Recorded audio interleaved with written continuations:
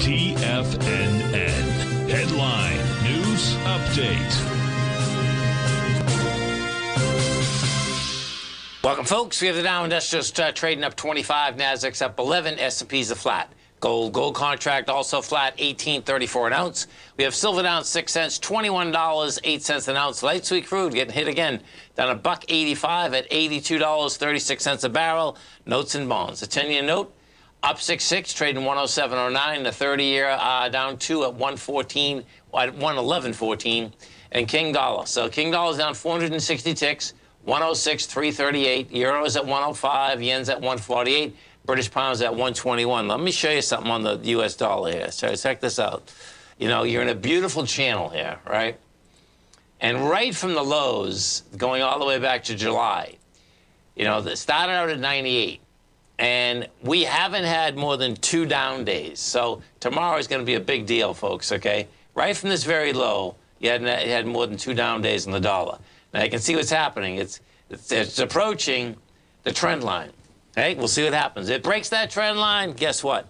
Then you're going to see the S&P move, then you're going to see the commodities move.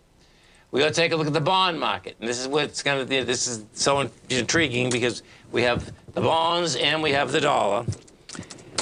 And the real question is that, okay, you know, is this bond market, you know, going to get any bids? So what we've had first is that you did have a rejection of lower price. Come on. And you have a slight follow through today, nothing heavy. You know, rejected lower price yesterday. So the yield is still 4.71, and the high was just 2 days ago was 4.79. And this market, folks, is all about yields and all about the dollar. I mean, the correlation is so direct. Now, oil. Let's take a look at oil. Oil is getting absolutely smoked, man. CLA. Here we go. The oil market is in trouble. It's pretty amazing that it can get in trouble so quick. Yeah, look at this thing, man. It's nonstop. I mean, you're talking about 6 days ago, we're at 95 and we're at 82. Now, there's a haircut, man.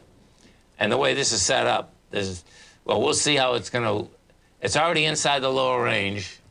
Yeah, it is. As soon as we're inside 83.59, that's the lower range.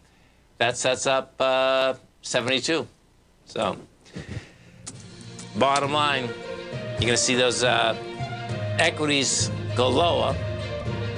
But what we're also going to see is lower inflation numbers. Stay right there, folks. Come right back.